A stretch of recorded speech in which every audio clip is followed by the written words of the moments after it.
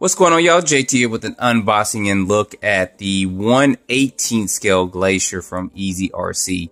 So I'll put a link down below in the description. I've been pretty excited to kind of get this. It's been a while since I've actually had a crawler and ran a crawler actually on my channel. Even though this is an 18 scale crawler, it's got some pretty good details in it. So I'm not going to waste any more time. I'm just going to go ahead and let's get this open and let's see what's inside.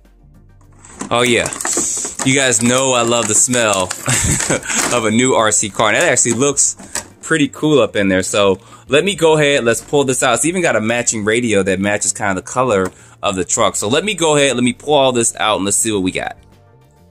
All right, guys, pulling this out. This actually looks pretty good. It's got some pretty good detail, especially for its size. Like I said before when I was looking at the box and showing you guys that this is 18 scale. But this is 4-wheel drive, and it's got some, like I said, some pretty good detail to it for being so small.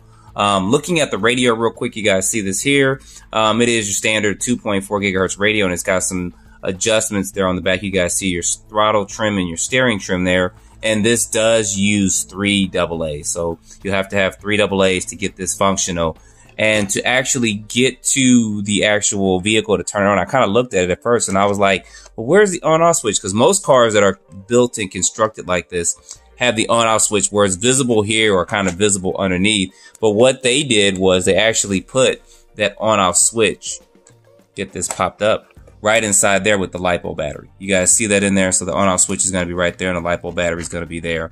They also give you a charger and a little 4-way tool to take the tires and wheels off with it. Now this does have lights and stuff. I'm going to actually turn this light off real quick so it doesn't give a glare so I can show you guys the lights on here. So to get the headlights and stuff to function, you do have to give it some throttle. I'll give it just a little bit. You guys see those lights there coming off of that. And then it also has lights in the reverse or when it's actually running, it also has tail lights as well when you go in reverse. Now it does have what I thought was pretty cool. You guys see that when you turn left or turn right, a signal for it.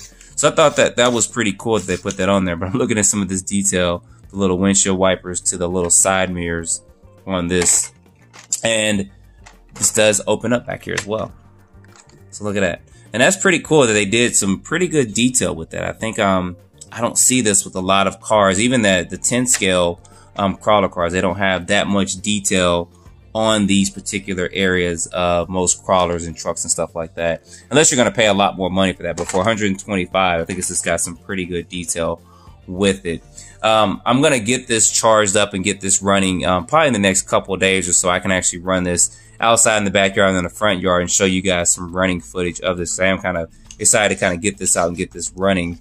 The tires and wheels, this doesn't have any foam in them from what I can feel, and I didn't expect that with a crawler or a truck of being this small, but it should be fine for its purpose and its speed of it. Don't expect a super speed Saturday on this.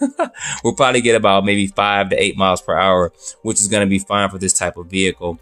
And I of course don't want to get it out there and start trying to run it and making it brushless and then flipping it on the street and stuff and then kind of ripping this body up. But I wanted to at least show this to you guys. Put your comments down below. And like I said, there's going to be a link in the description to check this out if you guys are interested in this. And this color, this blue on here, it looks pretty good. I'm not even going to take, there's plastic foam on this windshield. I'm not even going to take that off. I'm actually going to leave that on. I'll probably take it off for a video. But matter of fact, take that off right now.